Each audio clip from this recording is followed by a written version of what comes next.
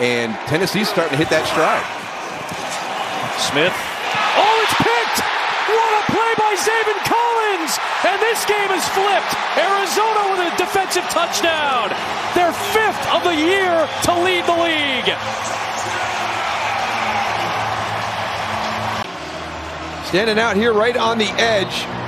He's going to come in to rush the passer. Reads the screen. You can see him right there drift out as Kenneth Walker releases. And I don't know if Geno Smith lost sight of him behind Abraham Lucas, but did not get it up high enough over the top of Zaven Collins. They've had 2 fumble recoveries for touchdowns this year.